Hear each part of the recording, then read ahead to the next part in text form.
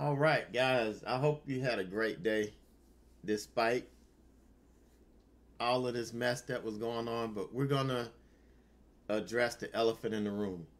You know, I'm not one to overreact or jump to conclusions.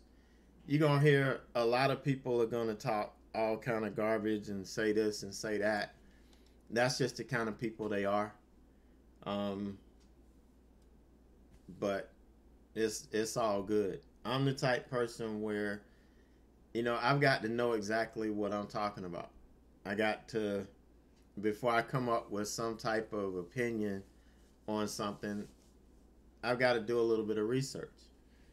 So that's why it kind of took me until now to kind of put the pieces together. Plus, we were trading, which is our number one priority.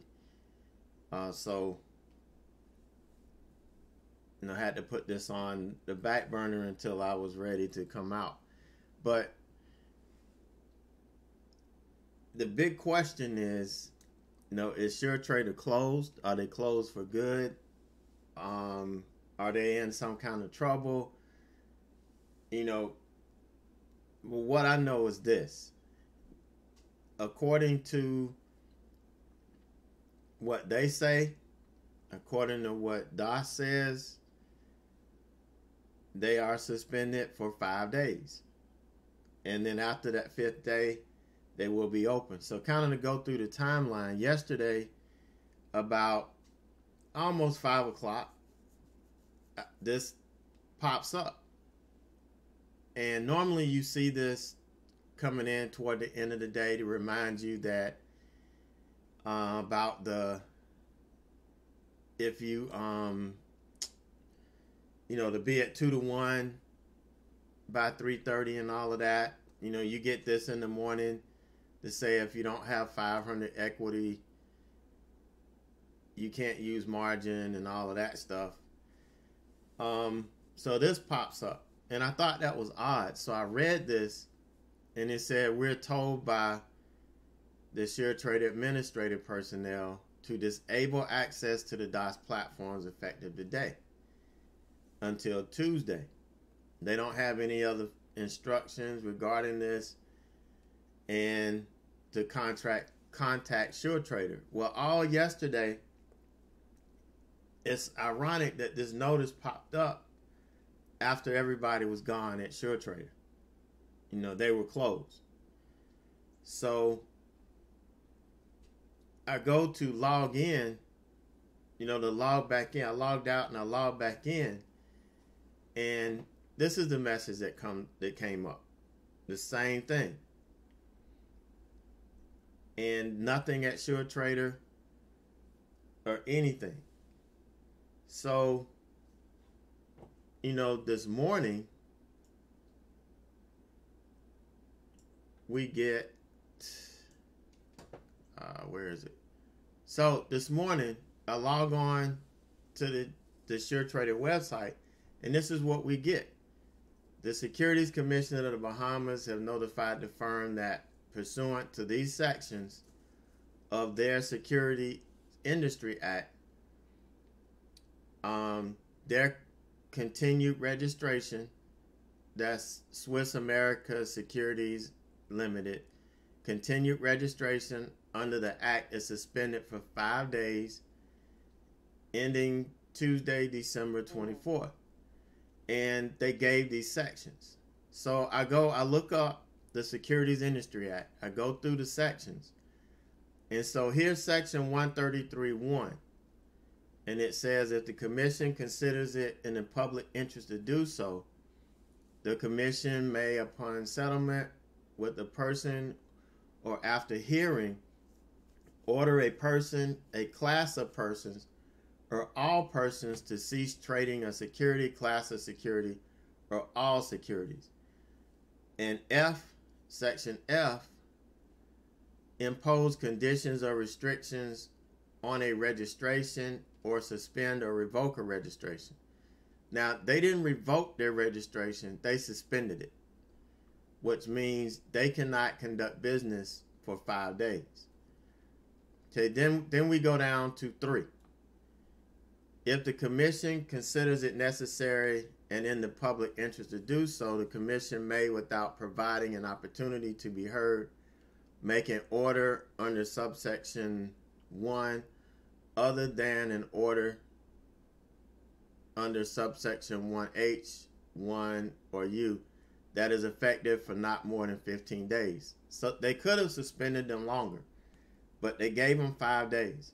Now, when you read this, the first thing you're thinking is they screwed somebody over, because it's talking about in the public interest to do so, and it's all about the public interest. So I went back and I looked and did some more research, and I found over the course of their history, just like all other, well, I wouldn't say all other brokers, but just like a lot of other brokers, they tend to be late filing their documents.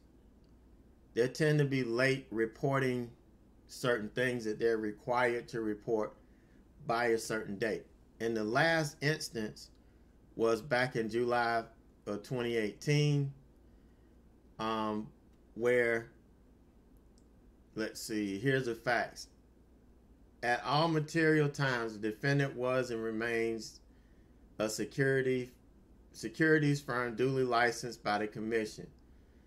All right. During May 2016, the commission conducted an examination for cause and discovered breaches, further outlined in the report. The issues revealed in the report primarily concerned SASL's operation and the failure to ensure full compliance with provisions of the Act, including KYC issues, maintenance of books and records, and failing to notify commission of material changes. So basically, they just failed. They were failing to comply. And going through this, they pretty much got a slap on the hand, a slap on the wrist.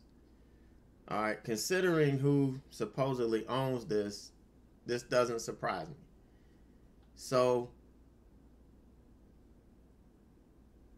you know, they went back and forth, and they pretty much acknowledged and accept responsibility for its non-compliance, which is subject matter of the report and this ensuing settlement. Well, they consider non-compliance a conduct contrary to public interest. So it's not, I doubt very seriously if it was that it has something to do with one individual person or a group of people where fraud was committed. If that was the case, they would not be suspended. They would be shut down. And they would have been shut down a long time ago. One of the big misunderstandings is that offshore brokers are not regulated. You know, they are regulated. They're just not regulated by the SEC here in the United States. But they are regulated. They do have to meet certain rules, certain laws, because that commission is designed to protect us. So they are being regulated. The problem is they didn't take, and what my thinking is, now I don't know for sure, but based on their history of non-compliance, meaning not filing certain papers when they were supposed to, I think they got tired of slapping them on the wrist and they just up and suspended them. But what's bothering me and what's upsetting me a little bit is the fact that we're not getting anything from SURETRADER. We didn't get an email. We didn't get anything saying that, hey, this is what happened. You know, we're sorry. We regret that this happened, or anything. We just get this message at the top of their website, and people that didn't get to eat their little mail on the platform last night, when they logged in today, all you got was this little thing saying that SureTrader asked DOS to disable access for the next 5 days or whatever. So, I mean, it's a little, to me, it just shows that the person, whoever's running it, whoever's in charge, really doesn't know how to run a business or how to, really handle their customers. And it's a little unnerving. Now, I've been with SureTrader since the beginning. Right after they first started, that was the only one that we really could go to. And believe me, I've been through some crap with these people because of their lack of customer service. They only had 2 or 3 people working. They had no idea they were going to blow up the way they did. And they blew up. They had trouble with customer service. But slowly but surely, they started getting better. And, just recently, I started noticing that we were getting, I started noticing that instead of just getting SMAT, because I like to market, you know me, I market in and market out. I'm not, I don't care about all of that. I'm not trading stocks that have huge spreads, so I'm not worried so much about slippage. But I started seeing, IB.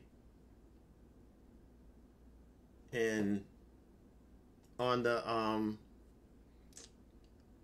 route. And I'm like, what is that? What is that? And so it comes to find out they started offering direct market access. And this was a big issue with people wanting to go with SureTrader because they didn't have direct market access. It's funny because a lot of them didn't know what the hell it was anyway. It's just something they were repeating from somebody. But now they were offering direct market access. Everything, it started to look better and things started to look more in line with a regular U.S. broker.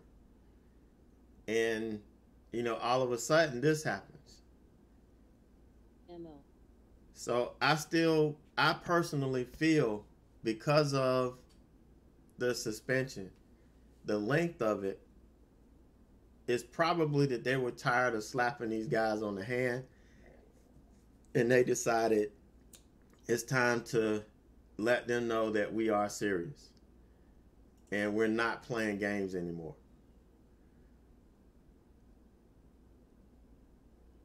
So that's kind of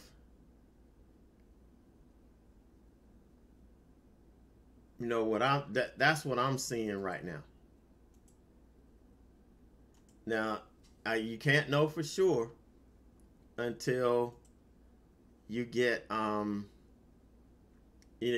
we'll never know for sure until we get some type of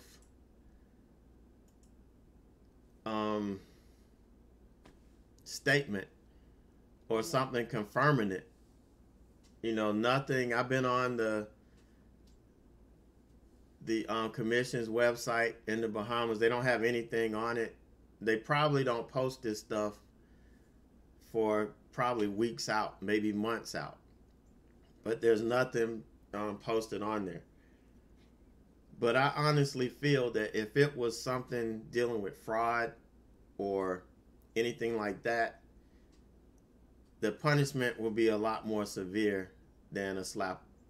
I mean, even 5 days could be a slap on the wrist. But because of the way they handle this, you're going to have a lot of people overreacting and panicking, and they're going to want their money back. So they're going to want to withdraw, and so that's going to cause another issue. So I think what they've done is kind of dug a deeper hole for themselves by not addressing this up front. Because I know the administrators had to know what was happening or what was going to happen. And they probably didn't tell their employees. They probably kept it to themselves and waited to the last minute. But I think they knew far enough in advance for them to put out a statement and let their clients know what was going on. So that's my issue. You know, I really feel uncomfortable about the way they handle this. You know, that's my thing. So time will tell. You know, I'm gonna wait and see what happens the next couple of days. You know, and like I said, I can only speak to what I've dug up on the research that I've done, and that's all I'm ever gonna speak to. But you know, I've got money over there.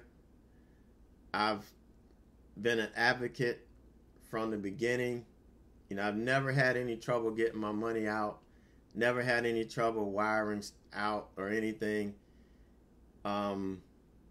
Way back when in the beginning, when I first tried to wire out, I didn't read how you were supposed to do it, and it's stupid.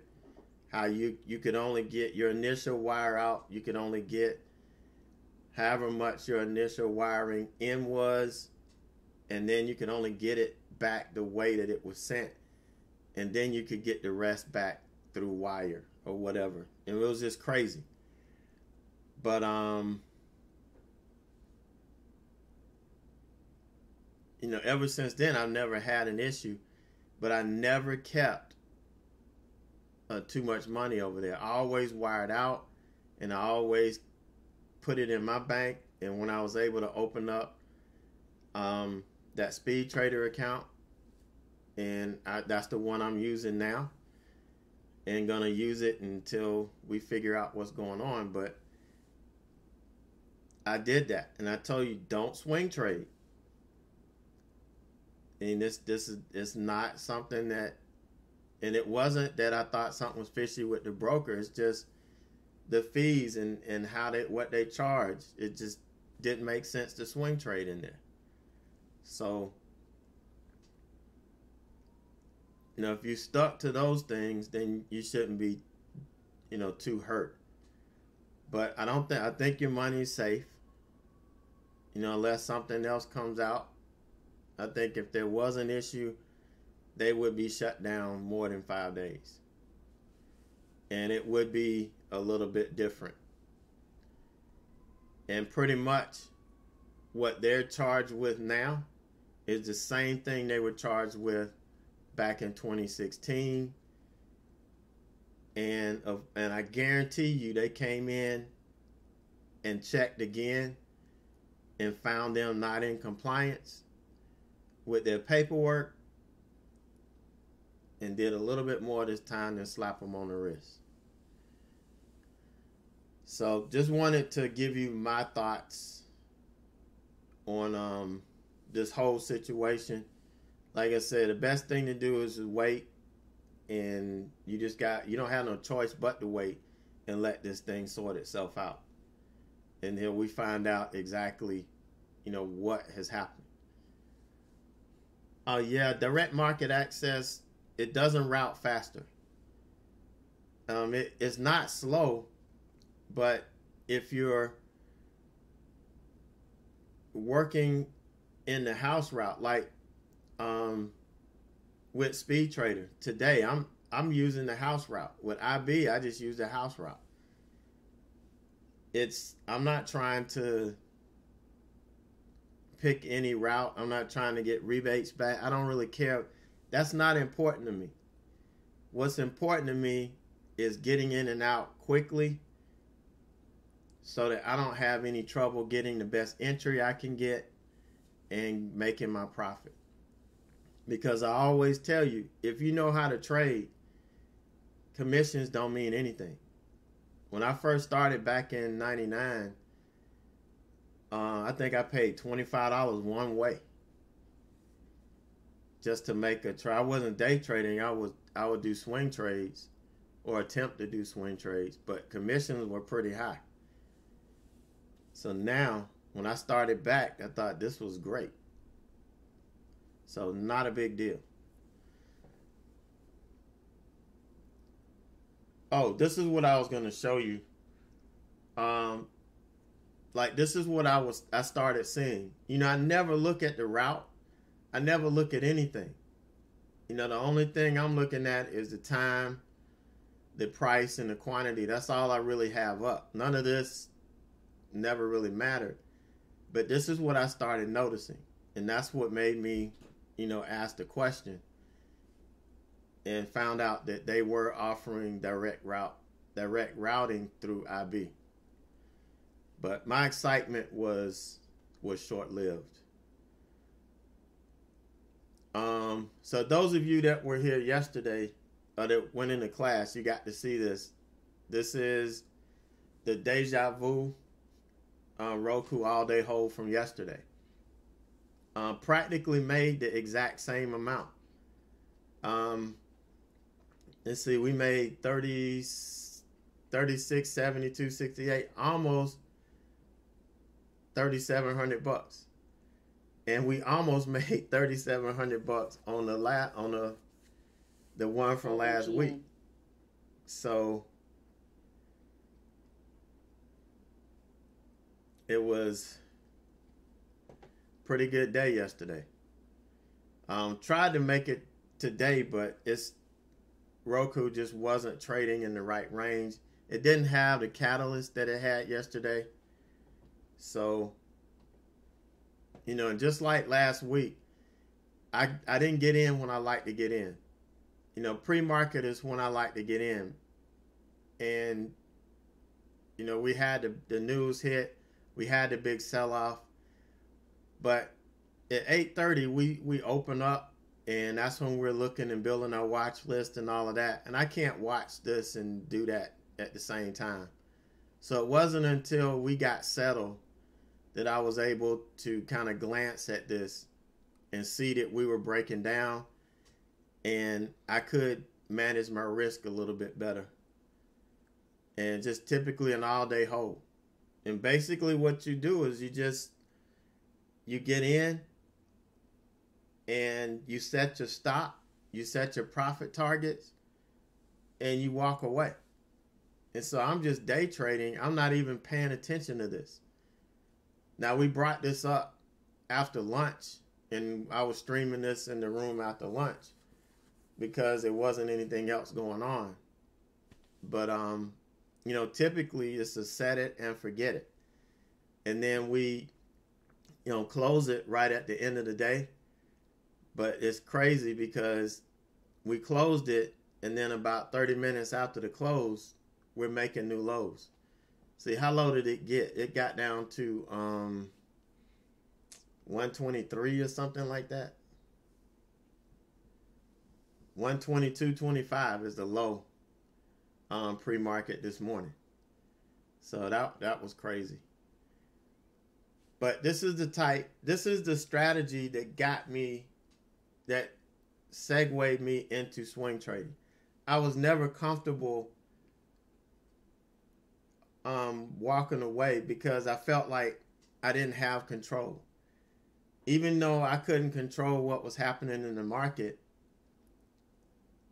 if I'm not there watching it, I just felt like I didn't have control over it. So this helped me lose that control, to kind of walk away from it. So I would watch it on a 1-hour chart or 60-minute chart, and that would keep me from overreacting. Because if you watch it on a 5-minute chart, you'll overreact. So you can't do that. But that was the Deja Vu trade from yesterday. And today, this is TWLO. This is the one from the day. Only stock we traded all day. Only one from the watch list that had a halfway clean setup. We tried to push up right before the open, and we had the big sell-off candle at the open. Here we open, tried to push up, and failed. And remember, we've gone over each one of these candlestick formations in the class, because the building blocks for this day trading class is being able to read price action, learning how to read price action, understanding what story each candle is telling us, so that we can make the most educated decision. Because remember, once we get in, all we're doing is sitting back waiting for our targets to hit, whether it be our stop target or our profit target. Thinking is done once we get in. So we're sitting and kind of waiting for it to hit. And this is going to help us determine, what's going on. So here's a 5-minute opening range low. And when we broke it, we got in and made the first cover. Now, this actually was a positive for me, because I went to click the cover button as we were crossing the 100. We got a quick dip, and I actually got a good 10-cent slippage on this. So this was this doesn't happen often. Usually you get the slippage when you're stopping out. You rarely get the slippage now, but that was good. Next target was 113.50. We had this huge dip down, and then that was it. And we know, when we talk about this all the time, what these tails are telling us. And then what we need to look for after that. And so, once I started looking at this price action, you could sense the momentum change. So it was time to get out. So we got out here, and it actually pushed up, and it started to look like we were going to flag here. But I got in looking for this break, and we came really close to me getting stopped out here on my max loss stop. Losing this support, all of this support, if we lost it, I was done. Now we closed below this. This candle opened, and we had a flash dip here. And when it had a flash dip, and then it started getting bought up. So it was showing, if you're reading, watching the price action, watching the candle form, looking at the 2-minute candle, as this candle was printing, you would see we were not showing any signs of dipping just yet. So this candle printed, then this candle opened, we started to sell off. Had we made a lower low, I was done. We would have taken it off. It didn't make a lower low here. It came really close, but it didn't make a lower low. Another flash dip. It sold off. This was solid red, and then it just got bought up and kind of closed toward the highs. And so we just held this whole time. And you can see it wasn't a really easy trade to deal with, but you can see it just kind of stair-stepped its way up, And the minute it hit my target, the damn thing fell back to earth and stopped me out at break even. But that was it. You can see this candle, it ran up, it made a lower high. This candle made a lower high. We just started running out of momentum. And then here comes the rollover. I wasn't shorting into this. Not going to short into all that support. And we sat here and sat here and sat here. And I was in that mentor session. And I was waiting for this to crack. And then all of a sudden we get this huge candle. So like I typed this in chat. I don't know how many of y'all was still here. Y'all was at lunch. But I had to vent my frustration on this. So I had to wait for it to bounce. And then once it bounced and it broke the low of this candle, that was it. And there's all this was reading the price action on the rejection, and it kind of let me know that, hey, we may be headed down. And even though every subsequent red candle we had a little pushback, we were just stair stepping down. Hit the first target here through 114, but we kind of put in a base here. This is kind of where it hit over here. We kind of put in a base here, and then it bounced. But you could feel it, just like we've been learning the last couple weeks. We sensed the momentum shift.